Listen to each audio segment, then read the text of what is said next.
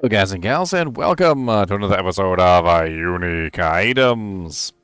Today we're going to be going over a Druid Unique, a new ring, that is called Airidah's Inexorable Will. This is a new Unique ring that's coming on November 7th, and it looks pretty nice. This is the power that we actually had access to in the season of the Malignant, and honestly, it was kind of insane. This will be dropping from Varshan in World Tier 4. I do not know about World Tier 3, but we'll find out.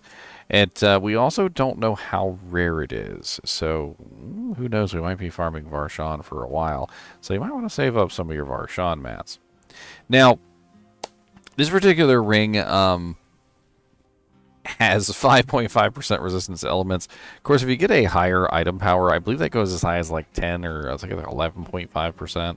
Also, has lightning resistance, same thing, about 11.5%. We also get 9.3% willpower, which rolls between 4.9 and 10.5%. Now, I was actually pretty surprised to see a percentage-based willpower increase on a ring. It normally is something that you only see on an amulet. And 10.5%, which I'm assuming goes up much higher when you actually upgrade it, kind of seems insane. I don't really know exactly what they were thinking with this one, because obviously willpower is the main stat on the Druid. And on top of that, it also just, in general gives them lots of damage output, right? And having a really big scaling willpower on a ring like that seems pretty ridiculous. It also comes with 16.5 to 23.5 damage to close, 3.2 to 6% lucky hit, and 4.4 to 10% ultimate skill cooldown reduction, which of course is pertinent to the skill itself, which is the main focus of the ring. Now, this is when casting an ultimate, and again 5 seconds after,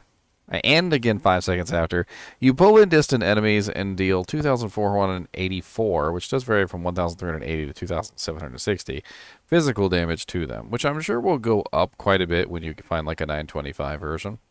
This damage is increased by 1% times per 1 point of willpower that you have, which means that you get to scale the pull-in damage with your willpower, and they give you this huge bonus to your willpower too, which is kind of crazy, right? Now, I actually saw quite a few people use this and used it myself, and I remember the giggling laughter as people would pull in monsters while on their horse.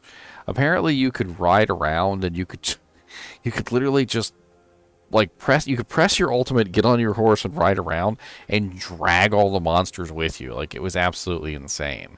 And although some people didn't actually utilize this in their endgame build, it was kind of nuts. Now, of course, for ultimate abilities, there's quite a few ultimate abilities that you can utilize with this thing. So if we take a look at the skill tree real quick and we go down to the ultimate abilities, obviously if you're using Grizzly Rage, which Grizzly Rage or Werewolf Rage, depending on which version you're using, is a pretty common one to get lots of additional damage. And thankfully, with the vampiric powers, there's things like Anticipation and Hectic, which can help you keep the cooldown of Grizzly Rage to basically nothing. So you could potentially spam this pull-in quite a lot. Also, we got Lacerate, we have Cataclysm, and also Petrify, all of which can be utilized to pull in the monsters. Now, I do remember specifically Leon, when we were playing on the Druid, saying that Petrify worked really good with this particular power because it obviously petrifies all of them or stuns them. And so when it pulls them all in, well, they can't fight back because it pulls them in, and then they are stunned when they are pulled in, which makes them absolutely helpless during the time period which you are murdering them. And then on top of that, against bosses, the critical strike damage is increased. Where's the other one? It's killing an enemy affected by Petrify grants you 25 spirit. So, but basically, you pull everything in, you petrify them, right? At the same time, you kill them, and then you get 25 spirit back for every single monster that dies inside the pull-in. And it's kind of crazy, okay? It is kind of crazy. I was looking at this myself, and I thought about this one as the one that they were going to bring back for the druid, and I had to say that this one seemed like a really good one because it's not like ridiculously overpowered, but it is one of those powers that definitely works very well with specific builds. If you're doing like a very heavy AoE build and you want to group up all the monsters, of course, it depends on which ultimate you're using, but any of the ultimates will trigger the effects. The only reason that you wouldn't want to use this, obviously, is if you're not using an ultimate. Now, the other thing is that you are going to have to balance it against your offensive or your regeneration or whatever it is you're using in your ring slots. The ring slots generally go to regenerative aspects if you're utilizing core skills and things like that, and if you're not, it goes to offensive aspects. And the ring slots are actually pretty important for building your character.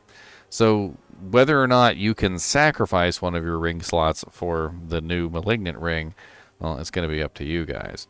I'd like to hear down in the comments what you guys think. Do you guys think you're going to work this into your build, or maybe just keep it in your inventory while you're doing regular monsters, and then put something else on while you're running bosses? I don't know. I really like that 9.3% willpower, though, or the 10.5% willpower. I feel like that's a lot of extra willpower, especially considering most druids usually have a pretty hefty amount of willpower. Anyway, this thing does have some flavor text. It says, "When I was born, I breathed in the wind and the storm, and they gave me life. When I die, I will breathe out and return that gift to the skies." Journal excerpt. As always, I do appreciate you guys and gals watching my videos, even when we're just talking about the new Malignant Rings that are coming on November 7th. And as always, keep watching.